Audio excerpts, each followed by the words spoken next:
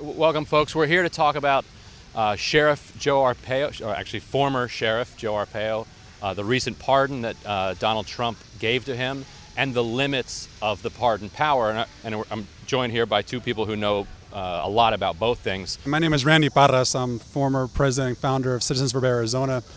I came from California. I started organizing residential workers, primarily Latino residential workers, immigrant workers. And we started getting reports back in 07, 08 where they were being more fearful because they felt they were being targeted and the sheriffs were coming out to round them up, right? And so we started looking into the situation, and so we found out that, it wasn't just targeting those folks, just brown people in general. He was feeding on the anti-immigrant frenzy that was going on across America, and he was benefiting from it, right? So I started engaging. We started to engage the Board of Supervisors, right, because they oversee his budget. They could cut his budget at any time. He had a budget about $300 million. And so it's through that type of political activism that we started to engage them. He got a reaction from him. Eventually, he targeted me, had me arrested for public, disorderly conduct and criminal trespass, which are totally trumped-up charges. Forced me to go to court. Had to go to court and present my case, which would have cost me out of pocket $50,000. But I had pro bono representation that protected me, right? And of course, the judge threw it out. But this is what he did, not just to me, but other people before I got there. There was you could feel the fear in that county about he was able to do what he wanted when he wanted, and there was no repercussions. And to put this in context, in the mid-2000s, the Republican Party had a significant element of it that wanted to do immigration reform, mostly funded by the business wing.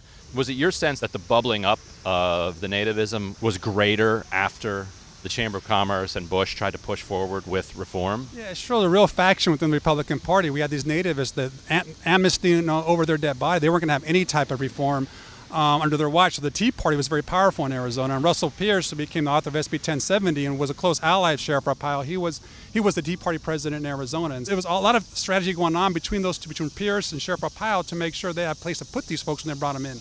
What kinds of things would get you arrested? We had, in the work that we did, we had people that were arrested for clapping at a Board of Supervisors meeting. We had people that were arrested for standing up and after they've been asked to leave out in front. The captain of the bomb and SWAT squad division, Captain Letourneau, came to my press conference the next day after I was released in shades and a leather jacket. We didn't know who he was, but that's who he was. He was assigned to get intelligence on me.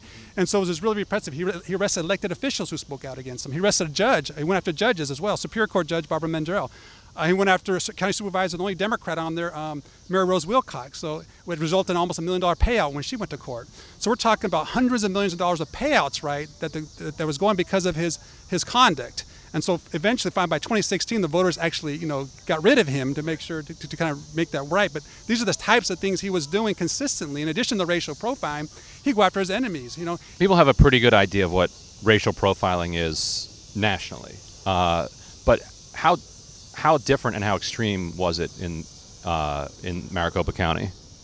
It was basically it was so bad that the mayor of Phoenix at that time wrote a letter to the Department of Justice because his own staff members were getting pulled over because of the color of their skin. After they were out in the park coming home with their children, being questioned about where's your driver, what nationality. They're asking these questions, and these are all U.S. citizens, right? It got so extreme that they would just cast the net and go after different folks, and regardless, and people would sit there waiting because they didn't have ID on them. They were legal residents. They had work permits, but yet they were detained as well. And so it just kept going and going and going, just for this notion, so he could create the fear he wanted. To go after illegal, undocumented immigrants and to appeal to his base, which was the Tea Party. So President Trump on Friday night, he said because there were such high ratings for the storm, he decided that that's when he was going to announce a full pardon, not a commutation, a full pardon for Sheriff Joe, and said something about a future pardon almost as well. But it turns out that there may be limits to the pardon power, and Trump may have pushed it beyond that limit. Can you tell us a little bit about that? Right. I'm John Bonifaz, president of Free Speech for People, and we issued a letter this past Tuesday with Protect Democracy to the U.S. Justice Department, urging that it actually oppose Sheriff Joe Arpaio's motion, now pending before the federal court in Phoenix, to vacate his conviction. And the reason why we're urging this is because the pardon, in our view, is unconstitutional. The pardon power is not absolute. It is limited by subsequent amendments to the Constitution, including the Bill of Rights. And in the Bill of Rights, we know there's the Due Process Clause of the Fifth Amendment, which is specifically being violated by Arpaio in the underlying case where he was found to be in criminal contempt. He was violating the due process rights of all of those people he was illegally detaining, putting in the tent city and everywhere else. So if we're going to have a system of rule of law and a constitution that's going to be upheld and applied equally to all, then we cannot engage in having a president abuse the pardon power to trample on people's constitutional rights. And that's what's really at stake here. And when the federal judge on October 4th has argument on this question of whether or not to vacate the conviction, this question of whether or not the pardon power was abused is also going to be raised. Trump's pardon is basically just overturning democracy in the third branch of government. You had a federal judge that was appointed by George W. Bush, right? Judge Murray Snow, who initially found him guilty of racially profiling after looking at all the evidence, right? Took his time to deliberate. This was a Republican judge, looked at the evidence, saw objectively, ruled, and then you had another federal judge come in and say, this, after he was given the directive, right, was a clear violation of that, publicly making statements that he's not going to apply to him, he's going to do what he wants to do because that's what he's done before.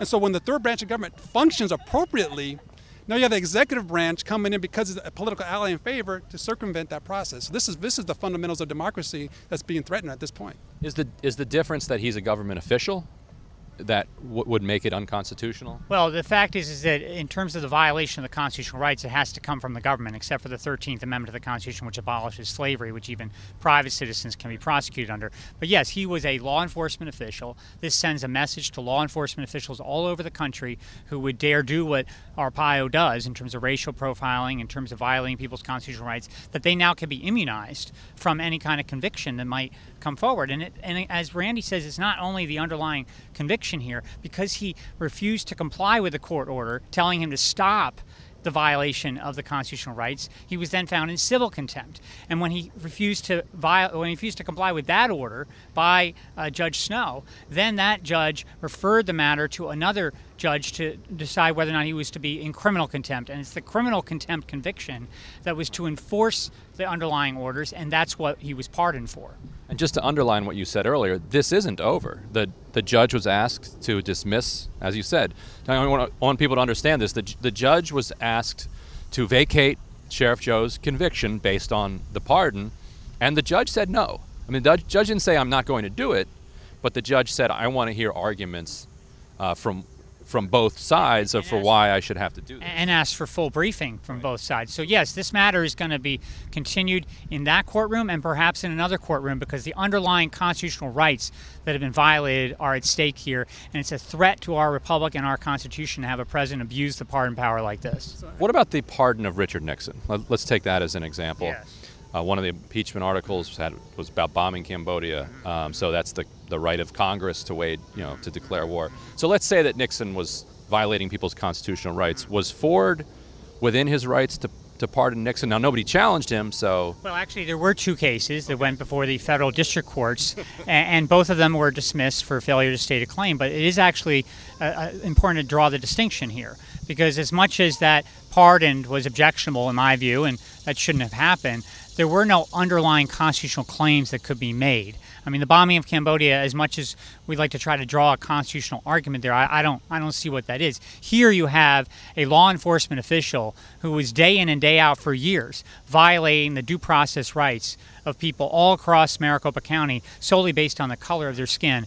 And I think that's the test here. And furthermore, this president has signaled through his aides and through reports that he's looking at the pardon power for himself and for his own associates with respect to the pending Russia investigation. So this is a very critical moment in our history where we have to test the limits of this pardon power and have a court decide whether or not the president is, like a king, able to pardon anyone he wishes, including himself. Has any pardon ever been thrown out or challenged in this, or successfully challenged in this way? The only issue that's come before the U.S. Supreme Court was back in 1925. It dealt with an individual who was violating the Prohibition Act and was found in criminal contempt, and the president had pardoned him.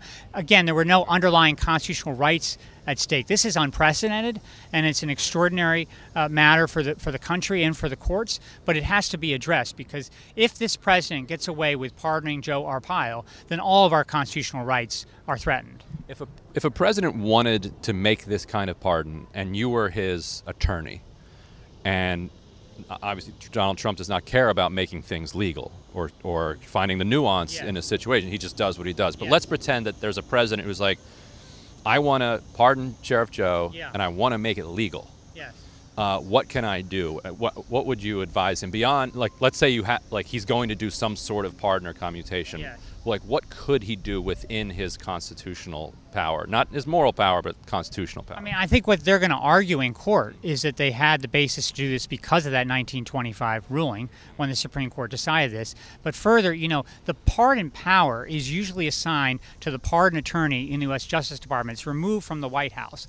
And the policy within the Justice Department is to wait 5 years at least before considering pardons for anybody and demonstrate that the defendant has declared some kind of remorse and accepted the conviction. None of that occurred here. He was literally convicted of criminal contempt only a few weeks ago, and the president was out there in campaign style making it clear that he stood with Joe Arpaio just like Joe Arpaio stood with him during his campaign. So he laid the groundwork for this clearly to be an example of an abuse of the pardon power. And just to underscore that point, not only did he do that, in that rally he also made it clear he did not stand with the Republican senators. And there's a primary coming up. So there's more politics that can be played, and that he pardons Arpaio. Arpaio can appeal to the base. He might be able to take out a Jeff Flake, who's very moderate, in a contested heated primary where the Tea Party is strong. So there's so much more at stake here what's taking place. And so I think these are some of the calculations the president should not be looking at when we're talking about, pardoning anyone. It should be based on, which John mentioned, about, what's the totality of the case? Has there been any type of, has it any time even been served? And then is the person shown some sort of forgiveness or saying that he did something wrong? No, this is him still saying that he was right. And right now they're saying the rule of law is in place because he's been pardoned. They flipped the whole thing on its head. The other politics that are at play here are the politics between the judiciary and the executive. Yes. Do you think that Trump has been so dismissive or aggressive towards the judiciary that you may actually see the judiciary make a stand here or not? I think there have to be federal judges that are deeply troubled by what has happened here. I mean, he has gone after federal judges already in many other contexts, including over the Muslim ban being overturned. And during the campaign, saying, I can't have this brown judge. Exactly. And so I think in this particular instance, we may see one or more federal judges make clear that they think the president is going beyond his powers. If we don't, does this change the balance of power between the branches? Well, I think what it does is it highlights even more why we also have to put on the table an impeachment investigation. I mean, if this president is going to continue to flout the rule of law, continue to violate the Constitution, then he must be held accountable via the impeachment process. And so you might then see, even if the pardon goes through, future presidents will see, well, there might be a relationship there. I pushed the pardon power beyond its limits, and I wind up getting impeached. But also, I think it's up to regular citizens too. There should be more of a reaction in Phoenix, some consistent thing. We're saying, no, we're not accepting this pardon. This is something that the voters chose not to pardon Arpaio in 2016 when they defeated him. His first defeat, historic, over double-digit loss. They have to come out and say, we're not allowing this to happen because this is wrong. It's fundamentally wrong, and we do believe the federal courts have a role, and they're being deliberative. How much time did Trump put in before he made this decision? How much evidence did he look over? Probably none. These judges did years and months and years of going through and to make the right call and do their job. Is there, okay, so he's been pardoned for this particular crime. Let's say the pardon stands. Could prosecutors go back within the statute of limitations and find, he clearly has committed countless individual crimes. Could they go back and just retry him on a specific crime, say that you did this to this person? Well, possibly, although the danger of this pardon is it also includes phrases like he is also absolved from any future crimes arising out of this case. Now, there's no precedent for pardoning somebody for future crimes, so that also seems completely beyond his pardon power. But there are other cases that have been filed against Joe Arpaio and that this pardon would not impact, and so it is possible to make that argument in a different context. I think in the message it sends, even Arpaio has been pardoned. If he was to do something again, he would get pardoned again under this president. He's not going to then say, "Oh, I'm not." So it's giving someone blanket to do whatever they want. So what has been the reaction in Arizona, and what has Sheriff Joe's reaction been? Well, I think Sheriff Joe, he said he might, he's still has some ambition. He might want to see this as a political opportunity to kind of, retake his name. He think he's always claiming that he hasn't done anything wrong. So he's probably looking at other political things. I've seen other groups that hold press conferences to speak out against it. There's been a very emotional reaction to this, because people have really felt what happens when you get targeted and terrorized and live in that type of fear. But at the same time, I don't know whether there's anything consistent that's going to be coming back to keep hitting on it. Folks are not preparing for all sorts of fights, right? You got the TPS thing coming up, temporary protective status. You got DACAs being threatened. So there's a war going on in our community, and people are starting to really. This is another signal saying what side Trump's on. and he's chosen to be on Arpaio's side. So Nina Rivera kind of speaks for a number of people who are really concerned about the implications in terms of our racial and culture war. You basically have state-sanctioned racism. This is what it is. It's racism. You know, people got to be prejudicial towards other people, but racism is when an institution has the power to then act on those particular beliefs to impact other people that they're targeting. And so this happened in Arizona. So that's what, and this is basically it's institutionally sponsored racism, and to have, you know, the folks that.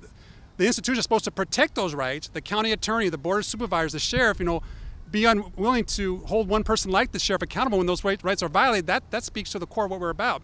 And we have, as citizens, it's up to us to break that silence and continue to fight back, to pressure, and to speak up. Because absent that, someone like Arpaio was able to reign for almost over 20 years, right? So I think that's the challenge we have to do to really take on this type of racism at that level.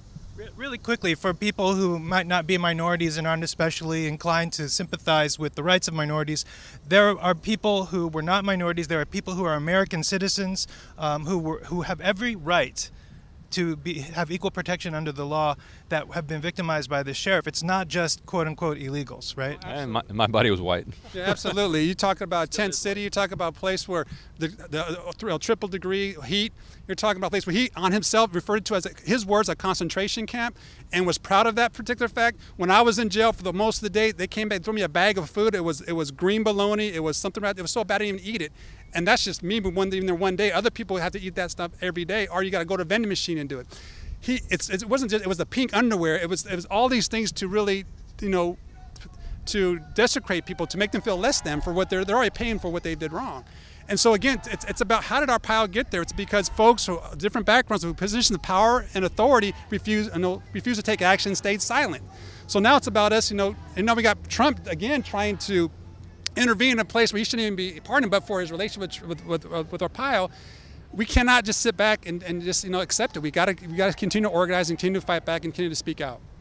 Thomas Mosby would like to know, John, if this federal judge says I am not going to vacate the conviction, what happens next? Does the Supreme Court then make the final decision? Yes, this will go up. I mean, if the federal judge denies Arpaio's motion to vacate the conviction and, in fact, even rules that the pardon was unconstitutional, they will undoubtedly appeal to the Federal Appeals Court of the Ninth Circuit. And again, the matter will be litigated there and then possibly up to the Supreme Court. We do think this matter needs to get to the Supreme Court. We do think that the Supreme Court needs to check this president for his abuse of the pardon power. Rights are supposed to mean something. They're supposed to be protected.